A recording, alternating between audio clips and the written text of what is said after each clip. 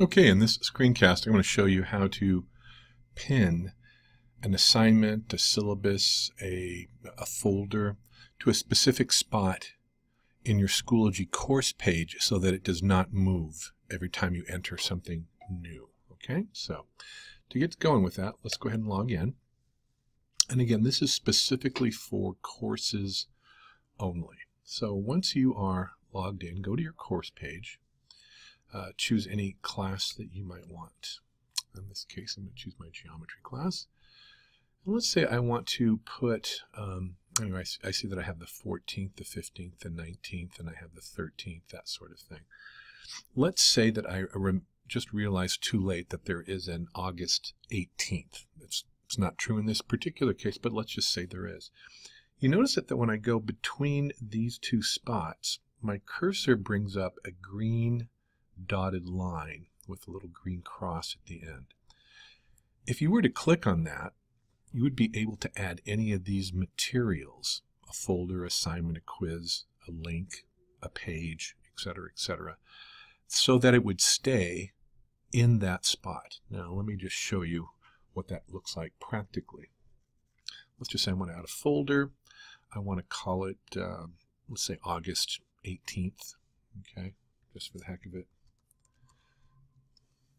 August 18th, 2019. I'm just going to create it. Don't worry about publishing it or anything else like that. And you'll notice that it shows up specifically between the 15th and the 19th. Now, if I had not gone onto that green line and added the material there, let me show you what would happen. So let me go ahead and delete this. And I'm just going to go. Here we go. Just delete. And I'm going to go to my add materials up here. And I'm going to put in August 19th.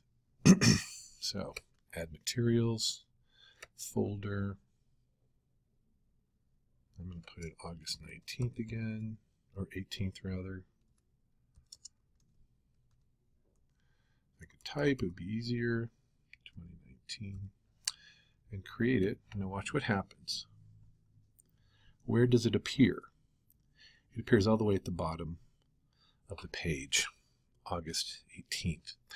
And that's what happens in Schoology. If you don't designate where you want that particular folder or assignment or whatever you're putting in there to appear, if you don't designate it, it will always appear at the bottom of the page.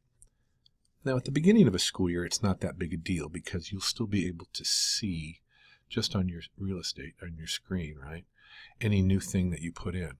However, as the semesters go on, right, your kids and you will start to have to scroll and scroll and scroll and scroll down to the bottom of the page to see what the new assignment or the new folder is, okay? So remember, find an area where you want to specifically place something so that it does not move, and then just go in between the boxes. Like, so here's a unpublished box, here's a published one, for example. So I see here's a green dotted line, here's a green dotted line, here's a green dotted line, and you can pin whatever you would like to that spot. Okay, I hope that was helpful to you.